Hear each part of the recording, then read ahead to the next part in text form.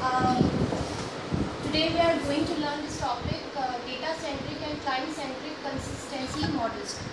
Before moving, we want to indicate the bullet points of this presentation. Firstly, we'll see the application, some idea about the application.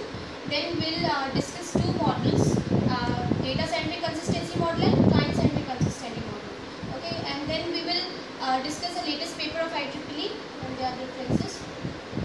Somebody also wrote mentioning the papers, which is already given some restrictions to.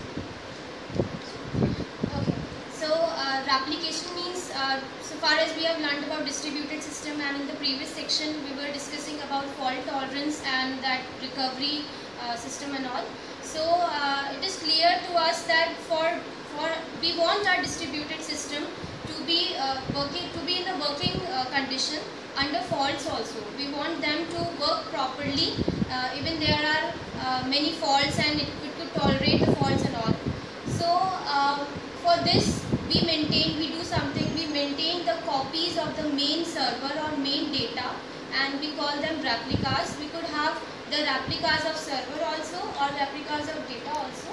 So now we want that replicas also in the consistent state. Okay, this is not the means that I have the replicas, so many replicas of the main copy, but it is not reflecting the exact thing which is in the main copy. Whatever operations are being made on this main should reflect also in each and every replica, right?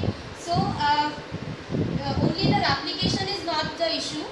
We want to increase also the reliability as well as the performance. How can we increase the reliability? Suppose I have three replicas of main copy, and reliable. If my system is reliable, if at least two of the replicas give the same answer, okay, then at least two. Thing is, at least two should give the same answer.